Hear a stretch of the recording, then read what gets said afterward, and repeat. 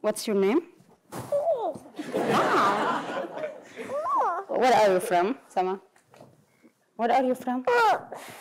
Sometimes she say London, and sometimes she said Syria, Hallam. So, yeah.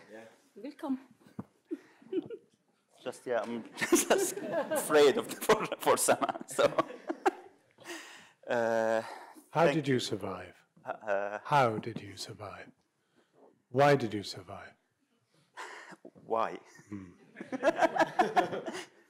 Just natural instinct, you know. Just have a seat. Love to keep breathing. Yeah.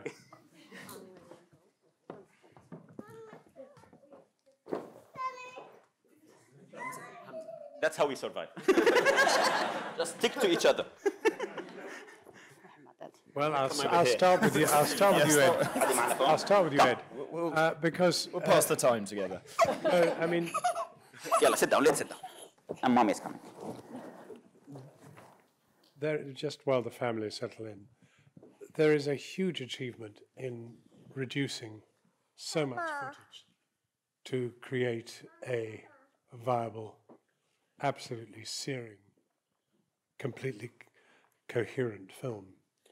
Well, I mean, everything really comes from these guys, first and foremost. The amazing, amazing work that Waad did and what she managed to film, and just the lives these guys lived. And I would also really like to mention our two amazing editors who are actually here, who were with us on the whole journey of 2 years, which was along Simon McMahon and Chloe Lambourne, two of the really greatest documentary editors there have ever been.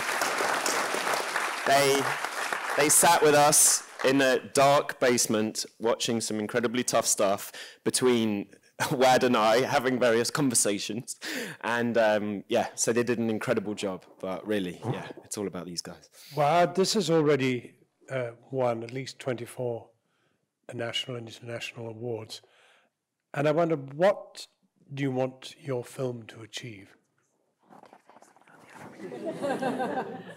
Actually, it's the same things when you ask, like, why you survive. And I really do believe that there's something we should have the responsibility to make it reach out, because we survive not just because the destiny or the God or whatever, it was really like the reason of that, but because I really do believe that we are here today to tell you all that what you've seen in this documentary, it's didn't finish yet, and we've now survived, and we are living here a very great life. While as we're speaking, exactly, there's 3 million civilians are being bombed and threatened to death in each moment. Really now in Idlib and the countryside of Idlib in Syria. So it's really a big responsibility and big message that what's happening, it's still happening, and we should, all of us, do something to make these people survive, and not just being a refugee out, but survive in their homes with their dreams and with better future for them. And when we were besieged in Aleppo, we didn't know what will happen next, and we watching the news around the world that we've seen incredible people around the world. They were protesting against what was happening in Aleppo, and they were like have the signs about save Aleppo and save the people there. And we and all the people, I will speak on behalf of all the people who were in Aleppo at that moment, we do believe that we own our life for these people who've never met, but they will really care about our lives. And that's why we here now. So what we should do now, like next really, to care about the people who stayed there and do something to make them survive as we are now.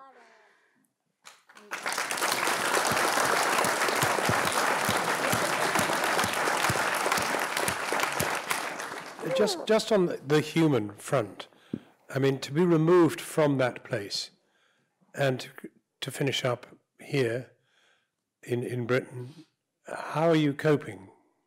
You live in East London, but I mean, it must be very hard to move on. Yeah, like the best things that we come from East Aleppo to East London. So we've enjoying this to just say, anyone who asks us, where do you live? I said, East, but not Aleppo, East London. So we've really trying to have our normal life, but at the same time, like, as I've told you, because it didn't finish yet, so we can't really start feeling that we are now survive and we want to feel our life. Today, just one of the big activist who started the revolution and who was singing all the songs at the beginning of the revolution. He was just killed today.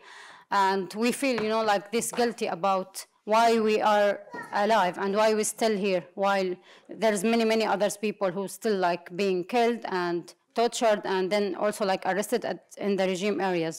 So we've tried, of course, all our best to do good life for us and for Taima and Sama, but at the same time, there's really big responsibility.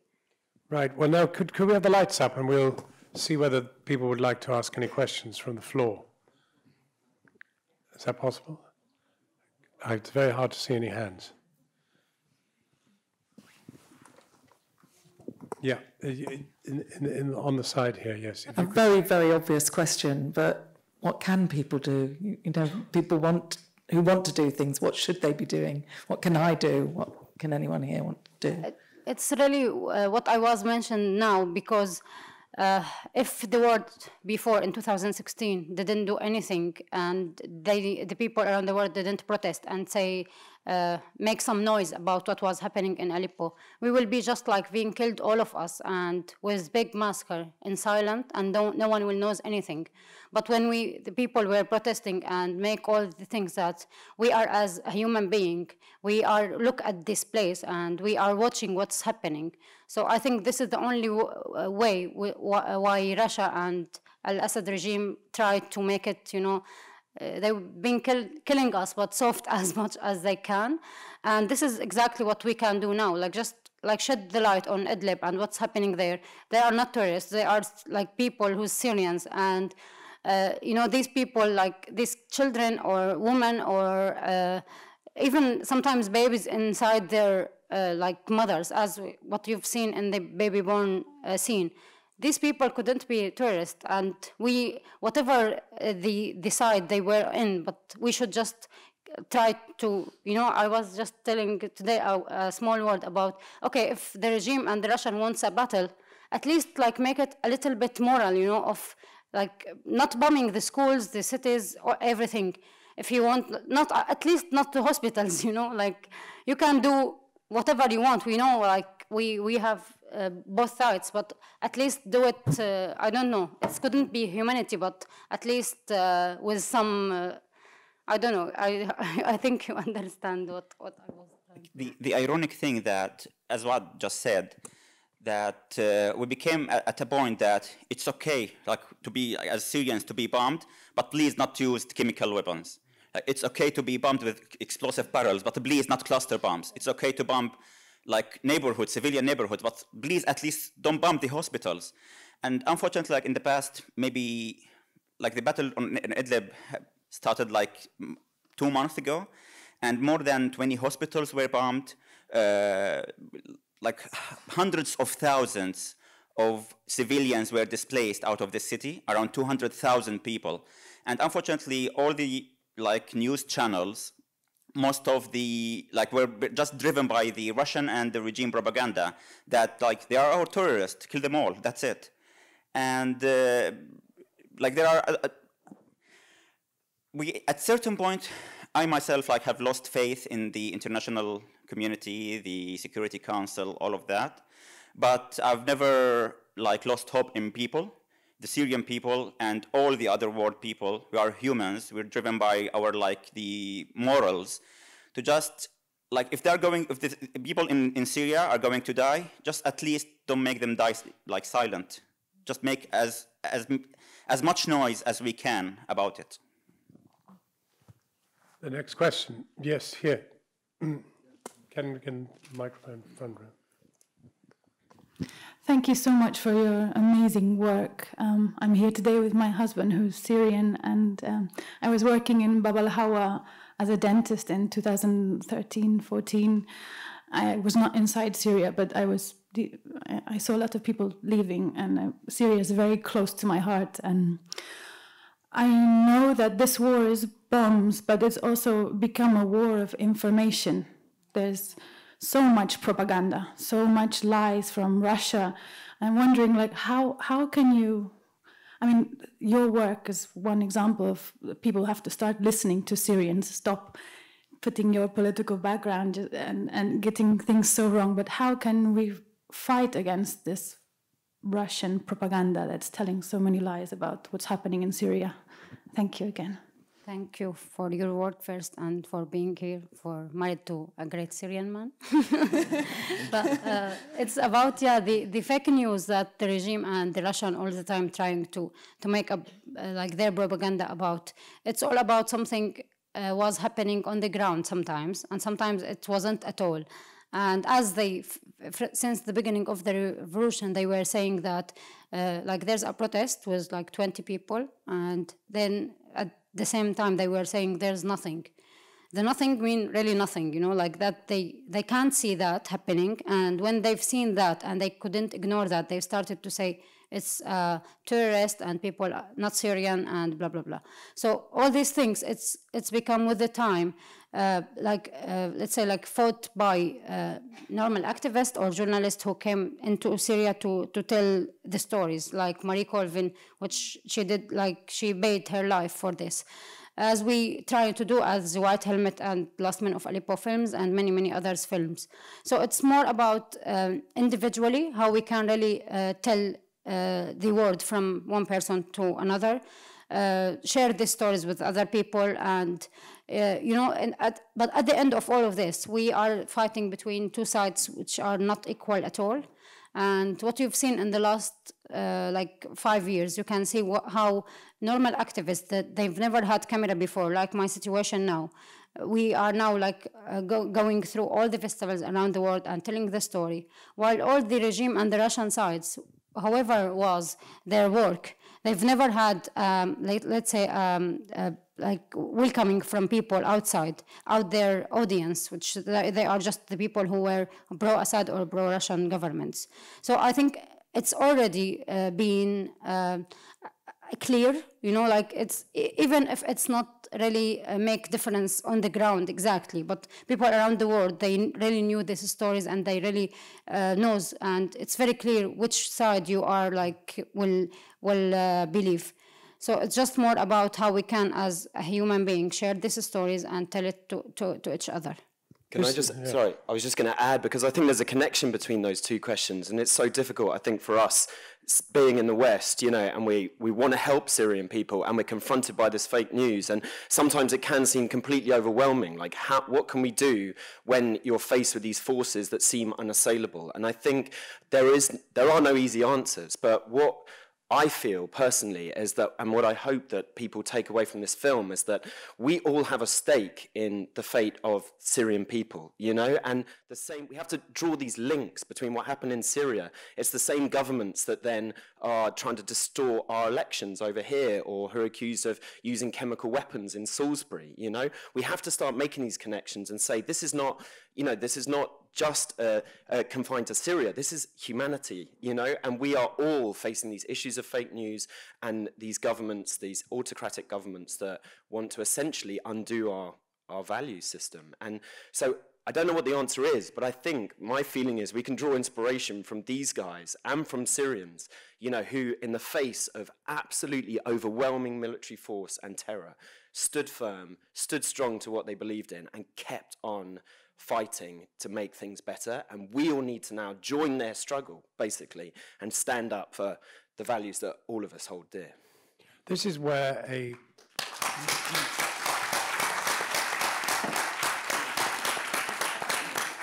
this is where a political situation chimes with our own industry.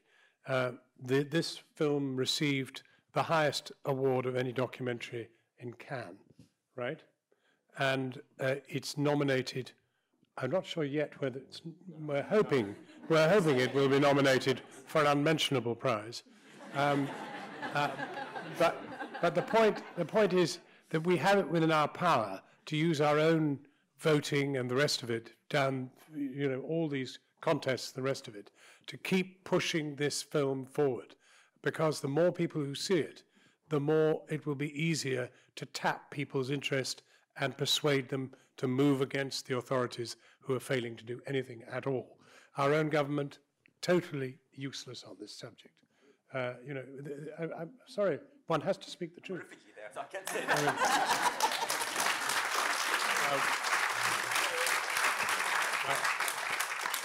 That's not for quotation. No, but we have to use the structures we have to completely keep the light upon this film, because within this film is this terrifying truth. And if it can happen to Syria, you know, a place of great development before. I mean, wonderful arts in Damascus, but in Aleppo, the greatest souk in the Middle East.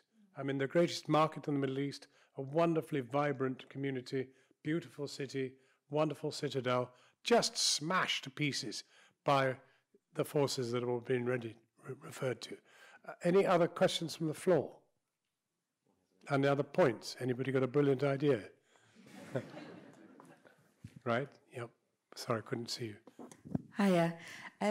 Just making a comment to what you were saying about what you can do. So we work in mental health, work with asylum seekers and refugees. So we can do the clinical work. So if you wanted to help the Syrian community in this country, it's setting up community groups, ensuring they've got the right paperwork, helping them put their roots down here, I think would be really helpful. So yeah, there's a political side of it, but actually on a community basis, supporting them with English classes, for example, getting them integrated into society, I think would be really helpful from a psychological perspective.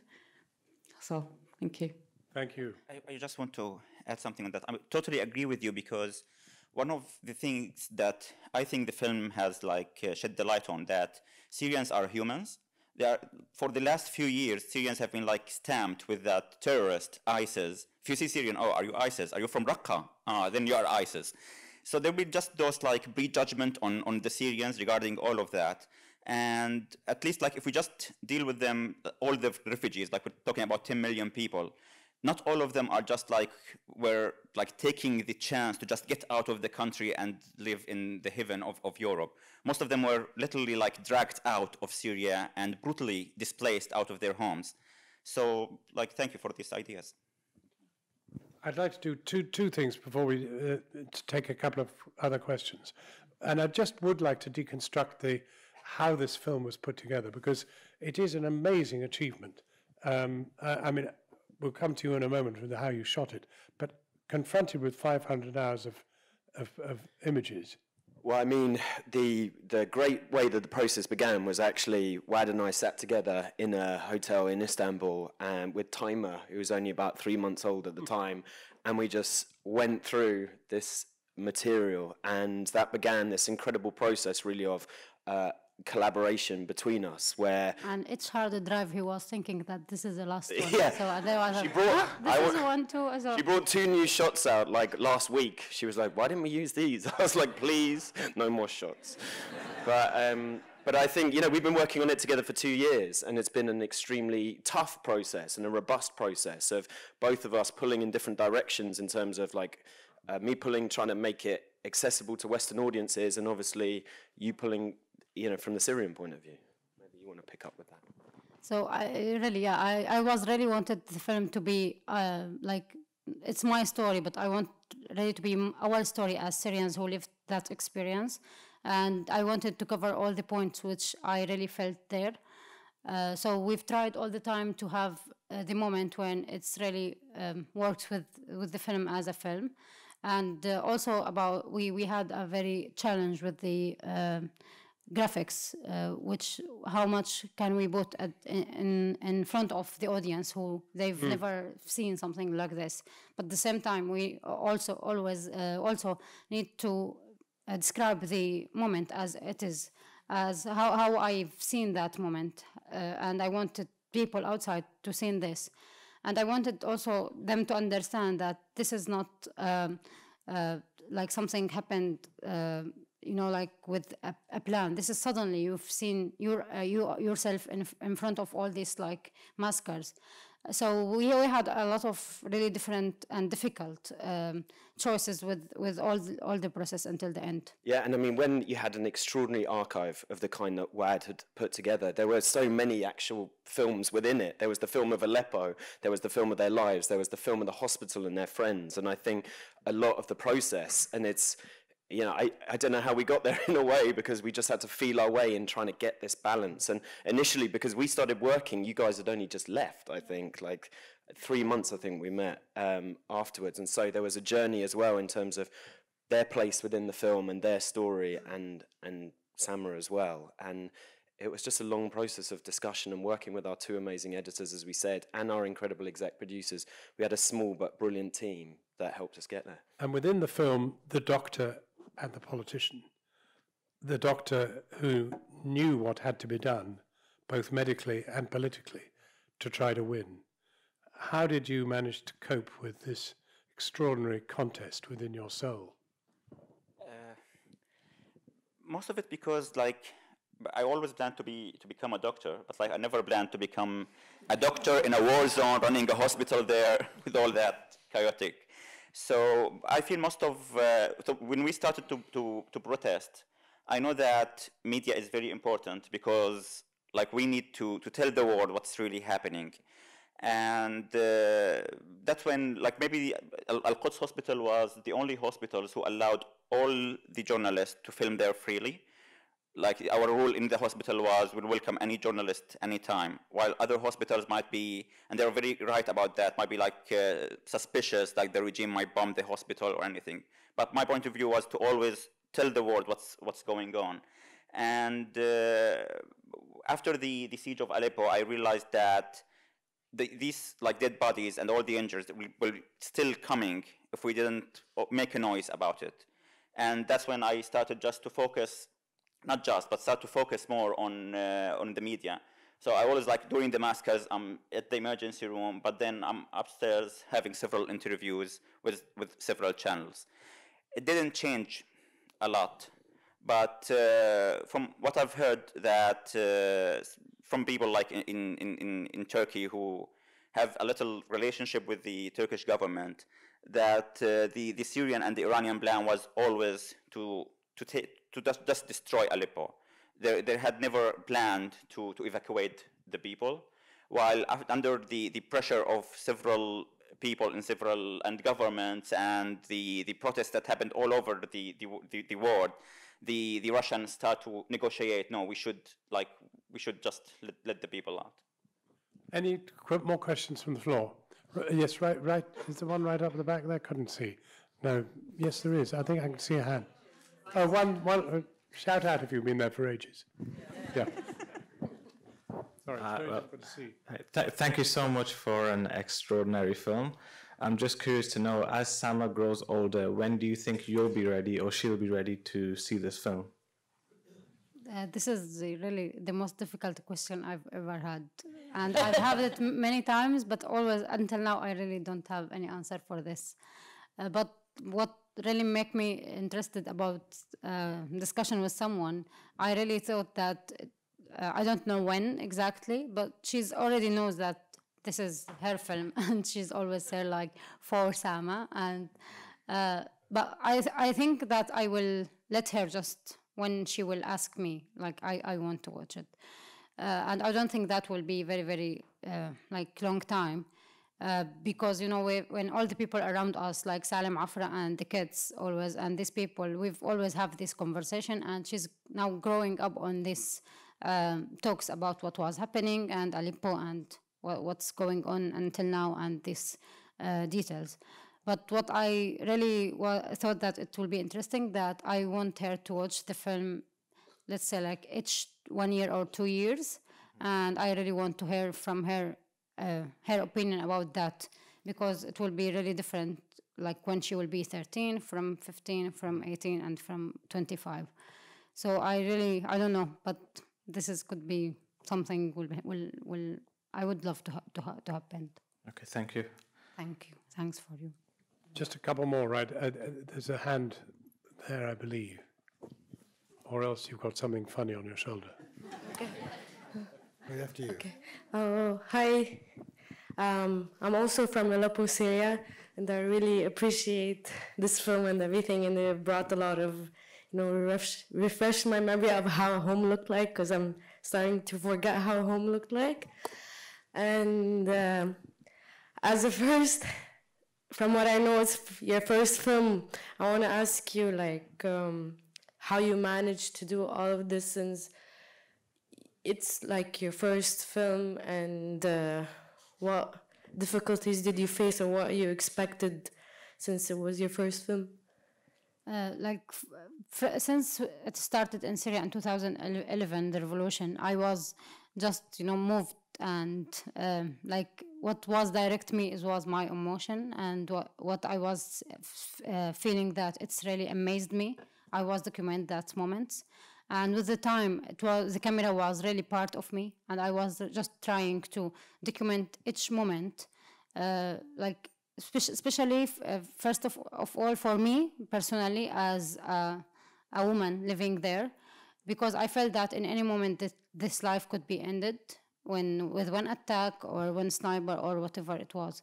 So I just wanted this life to be saved, and maybe someone, when I will be just killed or something, someone will take this footage and do something with this story. But there's another side to it, isn't there? And that is that you turned out to be a completely natural operator with a camera. Yeah. Somehow you could compose images, and some of the images with which you were attacked, if you like. I mean, those scenes in the emergency room were things you don't see on documentary films, because you don't have any access, precisely because the media are kept out.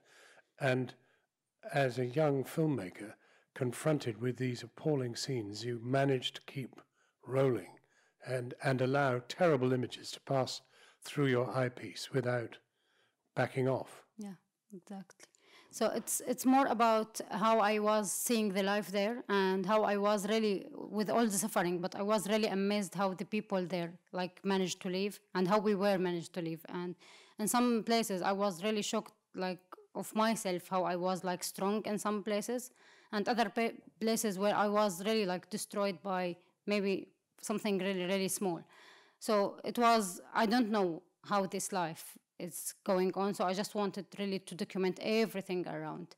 And in one part, really the camera was something like a wall or a mirror, it was, I was feeling that when I have the camera and when I'm doing this, I'm really strong and I'm doing something, and there's really a reason why I am there. That's why it was really, in all the moments, even when I find out that I was pregnant, as you've seen it, I've seen it, So I really wanted to save this moment, and as it is exactly for myself first, before anything else. I love that. As you've seen it, I've seen it. Yeah. Actually, as I've seen it, you've seen it. Fantastic.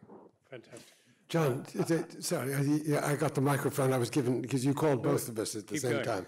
I do have an idea for what we could do to help, and that is to do with Kindertransport and the thousands of Syrian children who are still left without the support that luckily Sana has had and the good luck of the family. And there is a campaign that Alf Dubs has been leading to get the government to honor its promise to take in thousands of Syrian children, and all they have so far is a few hundred.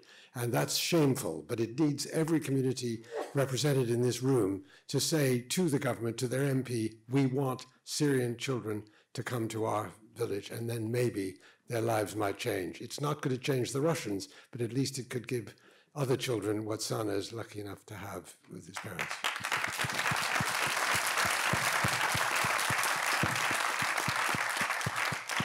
Thank you very much. Really. Could I say, in addition to getting involved with Alf Dubs' project, you have the opportunity as you leave this room, I'm only saying this dispassionately, of possibly reviewing how you're going to cast your vote at some point in this festival. So don't forget to do so for whichever film you decide to back. I do that without prejudice. Any other questions? Yes, the very good, persistent hand there. There, she must have it next. Oh, God. Can you just stand up so they can see you? Mr. Redshirt, could you just look at the, or Miss Redshirt, because I can't see. I just want to say your film was very powerful and very moving. How does it feel for you watching that footage on screen and having to relive all that you've been through? It was really difficult in the first many times, and then I feel I'm still there until now. So it's something really complicated because like sometimes I'm very happy that I'm watching that, that I have the feeling that I'm really still there. And the other thing, I will not tell you about the other side of that, but it's really mixed a lot. Actually, for me, in the like most of the film, I feel proud that we were there. The first time I saw it, there are several like scenes that I didn't realize that really happened. Or, oh my God, I was, like when this massacre happened, and then I see myself, oh my God, I was there. Because like sometimes I'm obviously like we're just lost in the moment. And I really feel proud when I see what we were in Syria, what we have done, what we have achieved, all the relationship that we had together. The most critical part for me every time that I really don't like to see at the film is the last few minutes when all the rewind memories happen, because it's really happened in my head. And I feel like just, like I cried every time, so. The person, if you'd stand up, the one at the back there, if you stand up, then they'll find you. Lovely, thanks. Thank you. Firstly, I think like everybody else, I'm almost dumbstruck and trying not to be with the power of what you've created, the terrible and the beautiful together. But just a small thing which you probably have thought about in terms of spreading what you know and what you've seen. I wondered if you'd approached all the major museums and art galleries, because you have an awful lot of stills and presumably a lot more that could be used. I don't know if it is anything happening like that. Well, I was just going to say, yeah, that is actually one of our sort of long-term impact goals, actually, is to create some, whether it's by tying in with another institution or actually even like setting up something ourselves, some sort of foundations which can be a repository for human history, you know, because I think that we all agree that what's happened in Syrian, the things that Waad managed to capture with their camera and that these guys lived through, is one of the greatest disasters that has affected mankind since the Second World War, and it needs to be remembered. And we need to find a place where we can bring together a lot of the different testimonies. You know, people are painting things, people are taking photos, as you say. There's incredible footage, amazing footage from activists and journalists. And our dream, our biggest dream that we've discussed, is to create some place where all of those people, you can bring it all together under one roof, and people who don't know about the conflict. And this actually brings back to the point about, you know, the fake news and the distortion, the propaganda, that we could have that as a record for human history, where it's like, this is what people went through, this is what your fellow human beings suffered. And I went to the Imperial Museum in London, and it was really like shocked for me, because I felt like how I missed a lot of things, you know, when I was in Syria, and I didn't, like, not just me but all the other people. We should have something, you know, to bring a lot of things which we've seen in Aleppo as the rest of rockets, or even some like beautiful memories. And for us as displaced people, when we left, each one brought something really means something for us. And all these people like really still have these things as a very valuable things in their homes until now. So I was really thinking about how we can really build the history of the Syrian after 2011, which they will be all like fighting in the same place, the propaganda that the regime was trying to do. And this is really one of the things which is, however or whatever the situation now was, or however who is now controlling the land in Syria and controlling the country as country, but we are controlling the great memories that we have as Syrians. And the biggest let's say, like creative memory we could really ever have always. So I really would love to have something like this, and this is, as Ed mentioned, it's one of the big things which we would love to make as an impact of the film. And in terms of perhaps trying to get the biggest audience as possible, Channel 4 will be screening this in the autumn, and there'll be plenty of tweeting and the rest of it ahead of it. And if anybody can keep pushing and repeating and retweeting, that would be very, very helpful. That will get it to the widest possible audience in this country, but we're hoping too that it will be shown in many other countries. Would be wonderful if it got shown in Russia, but one don't. We're ready for that. Right. So one more here because I can see you. Yeah, you're getting. We're actually out of time, but we're going to go. I'll talk to you, John, because it's more. Oh, sorry. My acquaintance here. Sorry, I forgot. Yeah. We watched a film this morning. I just want to tell everybody because. Sorry, it was called Tiny Souls. It's also in Syria, and it focused on children who were in a refugee camp in Jordan. And just want to tell everybody, please watch this. I spoke to the director afterwards. It threw me sideways. The children are back in Syria. They don't know where they are. And it comes back to the point about the small villages and the towns which are not getting the...